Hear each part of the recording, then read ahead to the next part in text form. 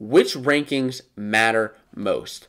There are so many rankings out there. There's FloWrestling, the NWCA, Intermat, OpenMat, Win Magazine. So you're probably going crazy with which rankings actually matter. Which matter? I'm going to tell you which rankings matter and which to follow and which actually have implications. Now, if we're speaking very generally, none of the rankings really matter. It matters what you do in March. Okay, it matters what you do at the national tournament. And that's how I believe a lot of wrestlers should view the rankings. If you are a wrestler, if you're a high school, college wrestler, whatever you are, you shouldn't get caught up in the rankings. However, if you are a wrestling fan and you love seeing upsets, guys beating #1 ranked guys, just like this past weekend with DeSanto, crazy things going on, you like to follow the rankings. So I'm going to tell you the best individual rankings and the best team rankings. First of all, the best individual rankings that I have found is FloWrestling. These aren't necessarily official, I guess, but they're the most official that there are out there. And I believe that they're fair, they're honest, and they're analyzed to a T. If there's somebody who beat somebody, then lost to them, and they're pretty fair with that on a regular basis. I'm going to give you an example.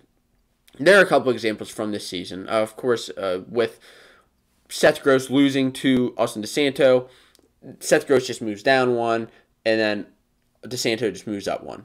That's an easy one. That's a simple one. But what about it with a situation like a Gage Curry of American? Gage Curry at 125 pounds just beat number 13 Killian Cardinal of Old Dominion at the Navy Classic. Now, he actually lost to him earlier in the season, but Cardinal actually beat Camacho earlier in the season, who was a ranked guy. So this is, and I should mention that Gage Curry is an unranked wrestler. I'm using this situation because it's a little bit crazy, and I think that it's important to discuss. So, as far as everything going on, now,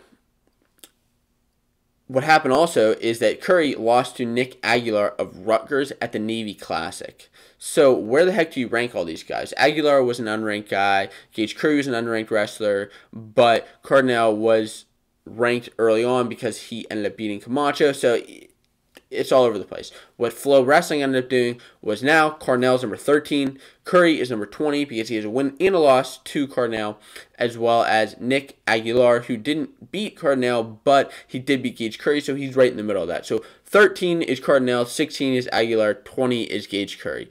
That is where the rankings make sense. It's just a little scenario of why I believe FloWrestling is the most fair as far as the rankings go. Now, as far as team rankings, which matter the most? There's so many out there. Flow, like I said, Intermat, OpenMat, you'll see them everywhere. Even people just doing rankings on their own. Like the rankings that matter are the NWCA. These are the rankings that the NCAA uses. What is the NWCA? It's the National Wrestling Coaches Association. This means that the head coaches vote every single week. The head coaches of every college wrestling team votes on who the top 25 teams are. And then points are accumulated based on their thoughts, and that's kind of what happens there. And those are the most official rankings. These are where you'll see if it says number 1, Iowa. That's from the NWCA if you're watching the dual meet. These are, like I said, voted on by college coaches, use an official broadcast. So the rankings that do matter most are FloWrestling for individual as well as NWCA for the team.